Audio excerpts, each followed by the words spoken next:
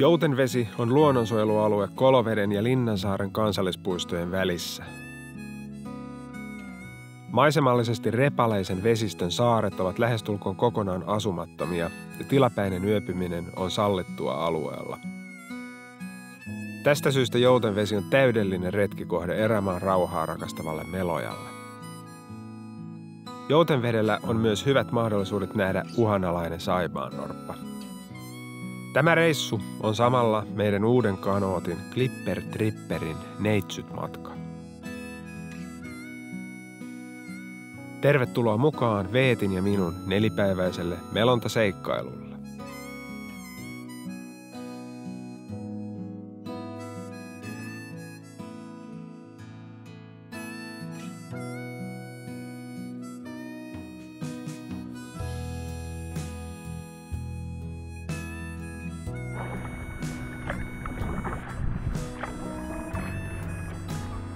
Ota vaan senpä.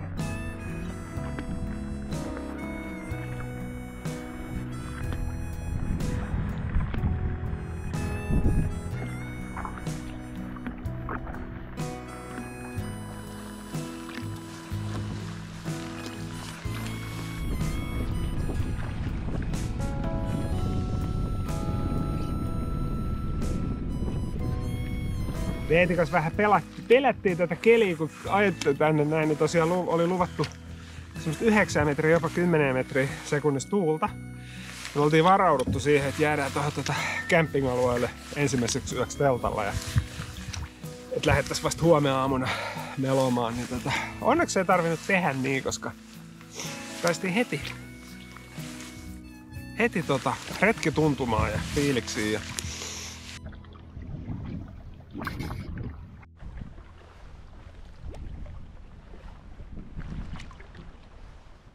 mä voin Veeti tästä luovia meidät tonne ranchoon. Varattele kivistä, jos näet sellaisia. No. Mä menen tästä näin. Hyvä. Näin. Noniin, tultiin pitää pientä taukoa. Otetaan vähän jotain pientä snäkkiä ja ollaan tultu 6 kilometriä, aikamoista tahtia. Ollaan jopa 7 kilsaa tunnissa pahdittu Veetin kanssa. Täytyy kyllä sanoa, että kanootti on kyllä aika kovaa tuulut tossa, niin tuntuu ihan supervakaalta. Mutta sen verran me huomattiin, että meillä on itse asiassa vähän etupainoinen toi. Kun ollaan myötätuulessa paahdittu menemään, niin me ehkä siirretään tosta yksi kassi tonne vähän taaemmaksi, niin saadaan tonne taakse. Vähän lastattiin hassusti noin. Pikkasen vilakka keliä tuuli, mutta onneksi tiedetään, että tää vaan on niinku paranemaan päin tästä, niin alkaa fiilis kohenee. Onpas nätin näköistä. Ei oo paljon mökkejä.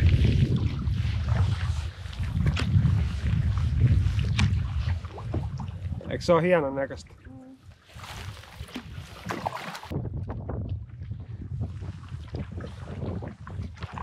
Ne menee Veeti tosi hyvin. 6 kilsaa tunnissa vastatuulee, aika kova.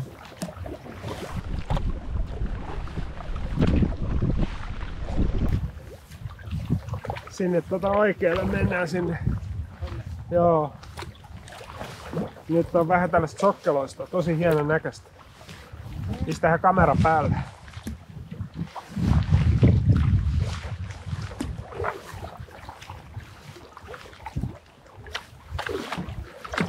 Suoraan eteenpäin vaan.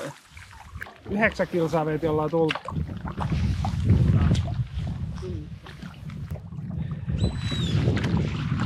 Siellä on pesä jossain, niin se suojelee sitä pesää. Se on ihan normaali. Tolleen ne tekee aina keväällä.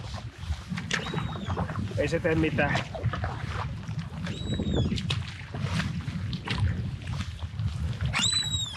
Sieltä saattaa vähän kakkaa lentää niskaan, mutta se ei ole vaarallista.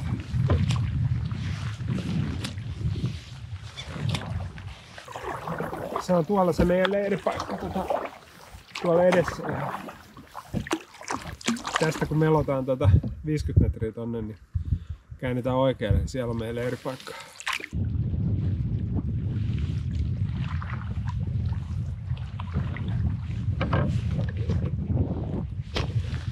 Aika hienon näköinen paikka. Mennään Veetin kanssa, laitetaan kanootti rantaan ja teltta pystyyn. Ja lämmintä vaatetta päällä, ainakin meikäläisillä on vähän vilutas. Veitin sanoi, että silloin ollut ihan lämmin, mutta mennään tonne Veiti tonne Lahden pohjukkaan, nyt tulee vähän sivuaaltoa, niin valppaana, niin tonne just hyvä laittaa kanoottia.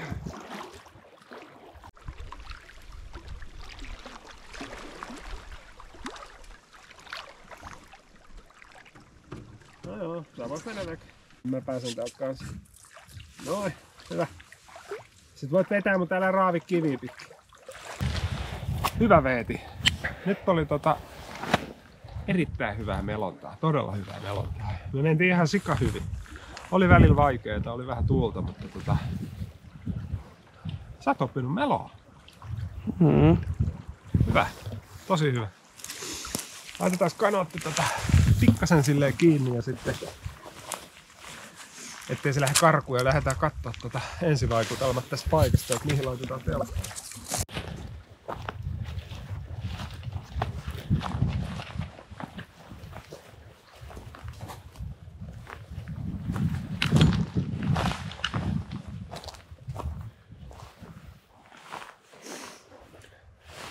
Luulen, että meillä on kaksi vaihtoehtoa, että joko me jäädään tähän niin kuin niemenkärkeen tai sitten tonne. Toi näyttää itse asiassa vielä hienommalta, mutta käydään vähän katsoa tästä. Mikä meininki? Hyvä. Onks lämmin? On. Lämmin on ihan. Oh. Ihan lämmin. Mitäs me seuraavaksi tehdään? Teltta. Teltta. Joo.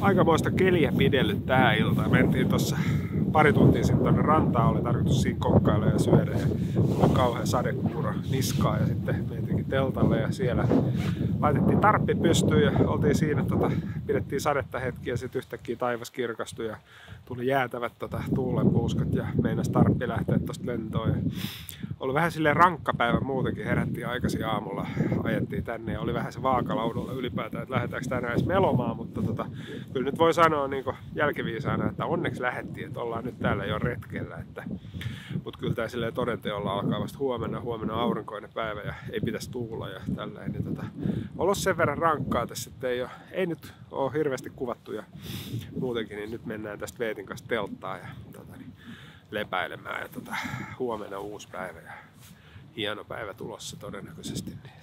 Pakko täältä teltasta vielä sanoa, että ollaan tässä Veetin kanssa, niin aika hieno auringon lasku suoraan meidän edessä tuolla, eikö se ole? Oh.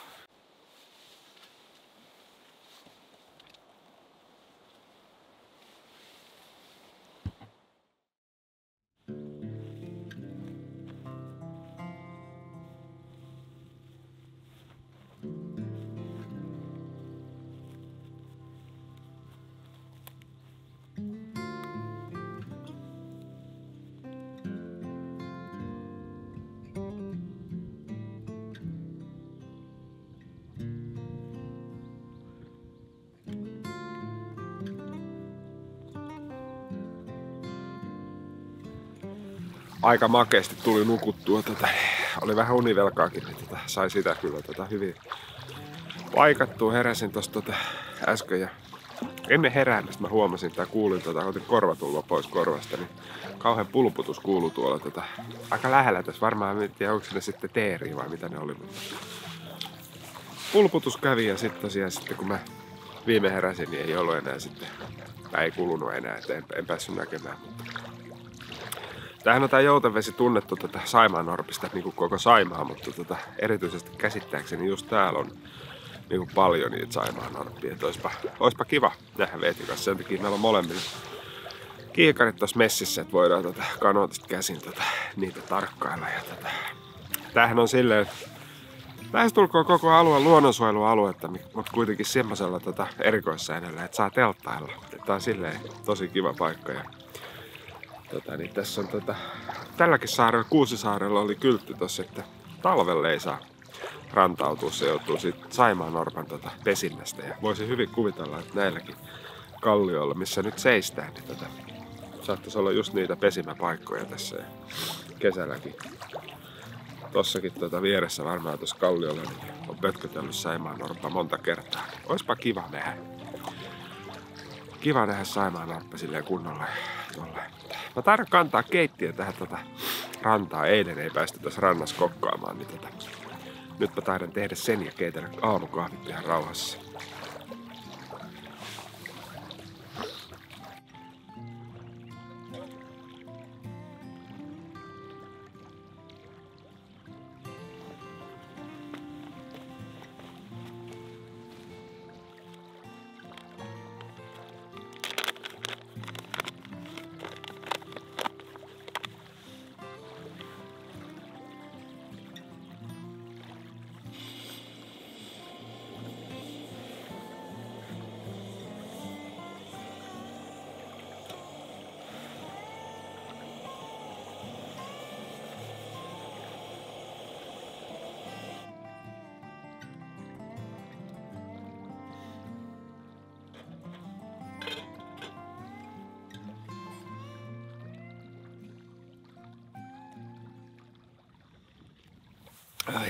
Mullahan on tässä niinku työn alla ensi kevääksi sellainen projekti, että mä olisin lähdössä Kanadaan, Melonta todennäköisesti tuonne Ontarioon suuntaan ja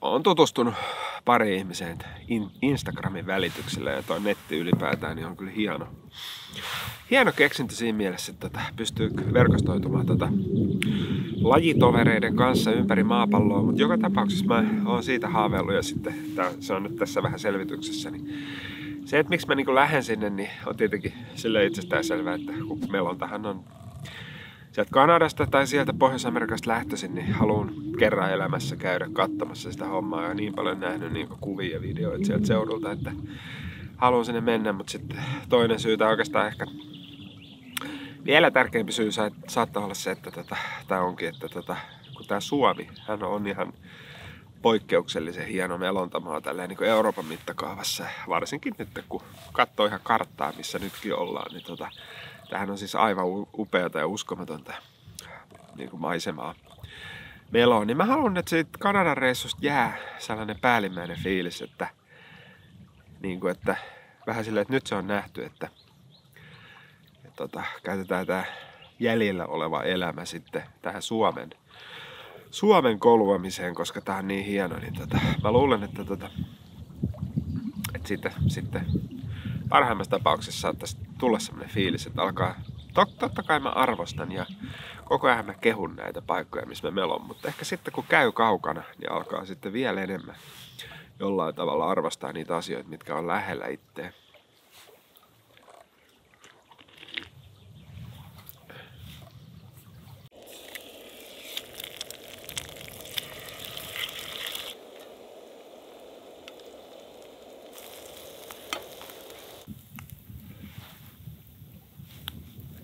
Onpa hyvä. Lämmin. Kukas se sieltä tulee? Päivää ja tuulitonta päivää ja sadetonta päivää. Huomenta. Huomenta. Nukuitte hyvin? Joo.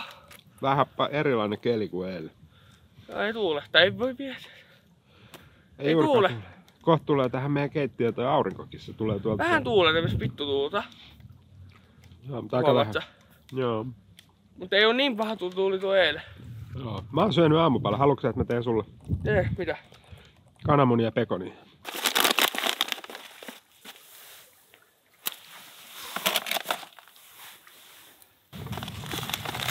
Mä laitan meille lounaat valmiiksi.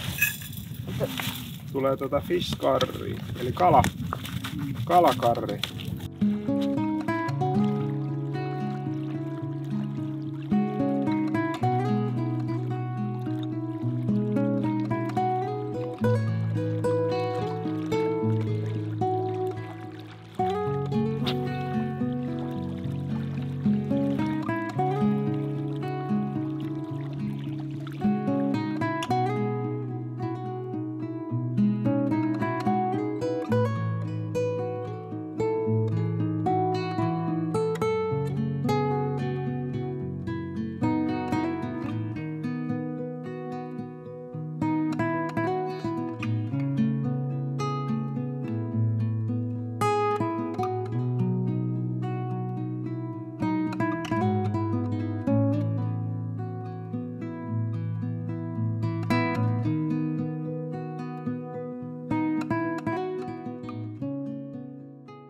kerroin, että mä aamulla heräsin siihen sellaiseen, tai en mä herännyt siihen, mutta kuuluu aamulla sellaista mielestäni teeren pulputusta, niin kattokaa kun on tuossa kivellä on jätöksiä, niin te jotka jätöksistä jotain tiedätte, niin onko se teeren tai jonkun sellaisen kanalinnun kakkendaalia, voitte jättää kommenttiin. 2, 3, 4, 5, 6, 7, vaihto.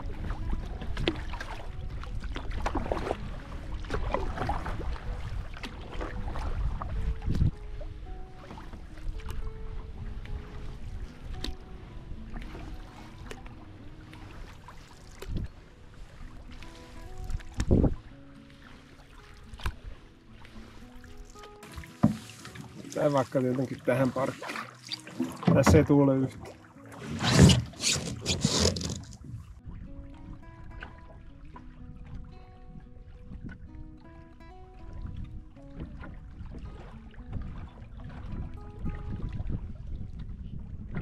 Kyllä tää ruoka tekee hyvää tehtävänsä. Taas poveria meloa. Melo on loppumatka. Mä Veetille jo puhuinkin siitä, tai kysyin siltä, että kiinnostaisiko sitä joskus tehdä semmonen ihan tosi pitkä melontaretki. Esimerkiksi Suomen halki tai joku. Mä haaveilen, mulla on nyt vähän sellaisia kaiken maailman haaveita ja suunnitelmia. Suurin osa niistä on aika alustavia, niin voitais Veetinkin kanssa tehdä joku semmonen tosi pitkä. Jos ei nyt ihan Suomen halki, niin esimerkiksi Nurmeksesta Helsinkiin vai mitä Veeti? Se olisi sit reilu kuukauden reissu.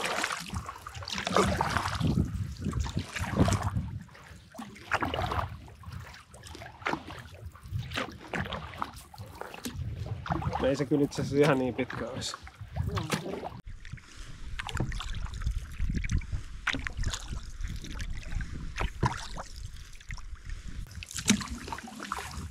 Seiska ja vaihto.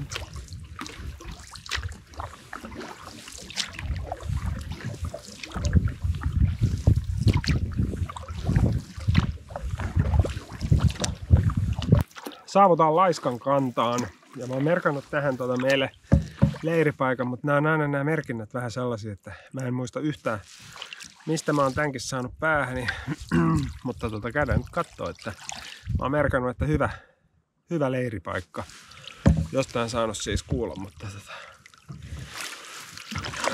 joo, pistetään tähän kuvan päälle tarkka karttalinkkikin sit tietysti tai johonkin tänne videolle, niin voitte seurailla näitä meikäläisten näitä reissuja, niin saatte vinkkejä. Olisiko tää potentiaalinen yöpaikka? Siinä on ainakin hieno, tietysti tommonen chillauspaikka, nuotiopaikka.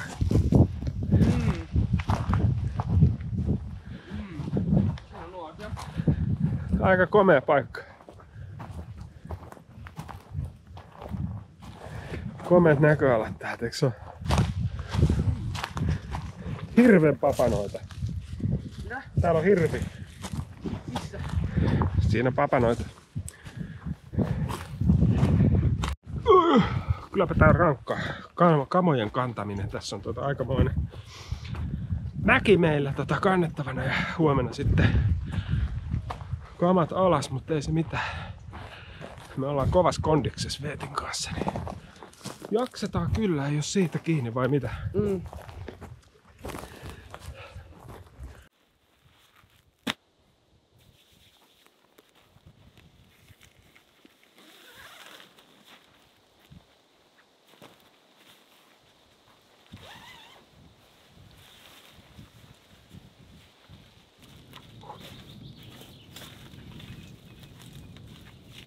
Ei tää niinku lämmintä oo, mutta kylmää tää. On tää vähän viileä. Onks vaihde? On tää silleen vähän kameran kanssa hankalaa. Kuka pakotti ottaa kameran mukaan uimaan? Se on vähän tämmönen vaikea tää ranta, mutta kyllä se siitä. Sopraa saatuu nyt. Vauhtaan tolppuroon. Yhden tolppuroon. Tulet vetävät. Kyllä sä voit tulla tässä. Kyllä täytyy sanoa, että oli virkistävää. Oli kiva käydä. Tuli ihan erilainen fiilis. Raikkaampi olo. Laitetaan vaatteet päälle ja aletaan varmaan tässä ehkä jotain ruokaa tekee. Onks Veetillä nälkä jo? On niin, ois vähän kylmä alla. Siis onks kylmä? Joo. Pysyyköhän tää purkissa?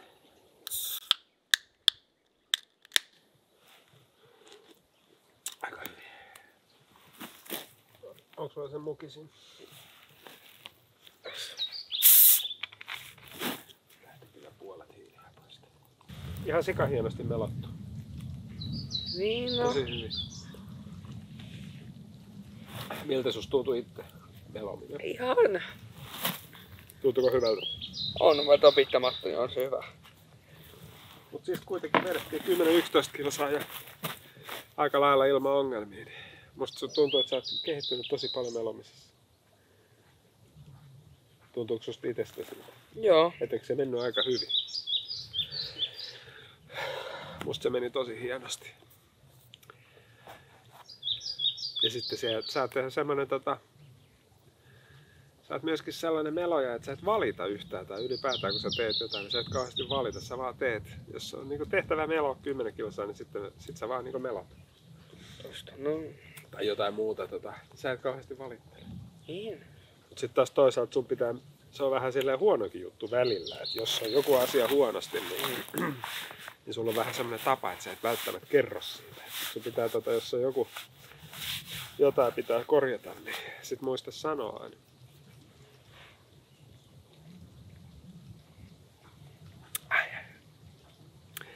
Kyllä tää on yksi parhaita hetkiä aina retkellä, kun tiedätkö, silleen, kun ei tarvii enää tehdä silleen. No, ruoka pitää tehdä, mutta se nyt ei ole iso juttu. Et voi vaan istuskella. Niin, et ei tee mitään. Ei tarvi syyhkiä, että kantaa kamaa hikisenä. Tänne alas vasta ja ylös ja alas. Pakko sanoa kameralle, että me unohdettiin paprikat ja kesäkurpitset jääkaappiin. Eli nyt tuli vähän tällainen niinku proteiinirikas sapuska. Tässä on sipulia, hallonjuustoa, sitten laitetaan soritsamakkaraa ja valmis riisiä. Piti olla vielä paprikaa ja kesäkurpitsaa. Sieltä tulee jostain joutsenia. Ei oo joutsenia. Eikö oo? Ei joutsenia pitää tommista antaa. Kyllä ne pitää. Ei vaan toi joutsenia. Sehän ei vaan toi joutsenia. Joo.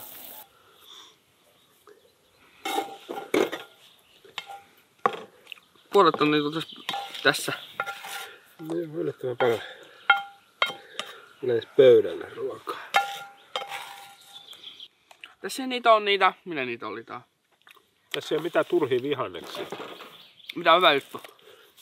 Sentit tati tossa, me odottiin tänään 10 tilsaa, me tarvitaan energiaa. Se on ihan totta kyllä Mut ei se päivässä on. Huomenna tarvitaan enemmän energiaa. energiaa. Vähän tiedät vähän kuin tapaskoa. Tätä ei voi liikaa laittaa. Mä en halua. Tai siis tää on vahvempaa kuin tapaskoa. No mä sit Mutta huomenna me mennään 12. Huomenna 12 kilsaa. Huomenna tarvitaan enemmän proteiinia tosta. Huomenna pidempi matta. Ilman tautoineen, niin se on.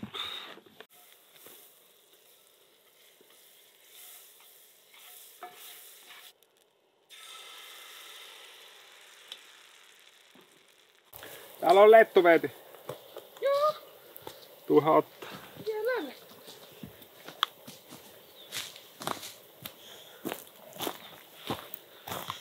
Nyt ei näytä tyhmältä, kun mulla on nää oiteslasit. Noin, varovasti. Noin. Siitä. Kelloa. Noniin, kello alkaa olettaa sen verran, että meikäläiset menee tästä pikkuhiljaa nukkumapuuhiin. Kello on 10 yli 10 ja mennään tonne telttaan lepäilemään ja sitten nukkumaan. Ja oli tosi kiva päivä. Vähän reilu 10 kilsaa melottiin ja sitten lähdettiin aika myöhään liikkeelle. Just puhuttiin Veetin kanssa, että varsinkin sitten ylihuomenna viimeisenä päivänä ne pitäisi päästä kyllä vähän aikaisemmin liikkeelle. Että tälleen, mutta joo, ei tässä muuta. Me mennään Koisiin. Laitoin muuten riistakameran tonne. Tuolla oli nimittäin niitä teeren jätöksiä, niin kuin oli edelliselläkin paikalla, niin laitoin siihen kohtaan, missä on niitä jätöksiä, niin että jos sinne tulisi taas pulputtajat huomenna aamuna, mutta katsellaan. Nähdään aamulla taas. Moikka!